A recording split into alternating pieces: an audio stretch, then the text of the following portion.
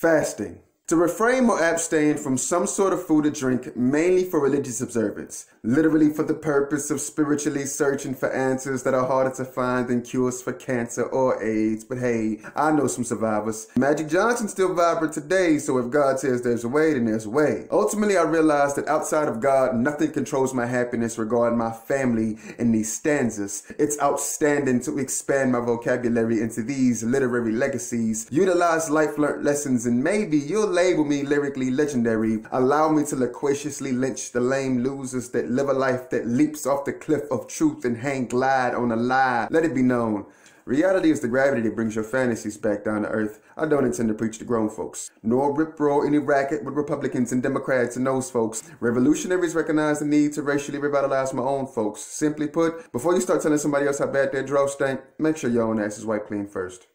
Temporarily deny yourself your guilty pleasures. Stop judging your level of satisfaction with external measures and find a reason to smile on the inside. That's all you really need to survive. Why are you making it so hard to be satisfied? You'll be surprised how clear your vision is after injecting this spiritual steroid, causing life to slow down just a little bit. Ironically, we call it fasting.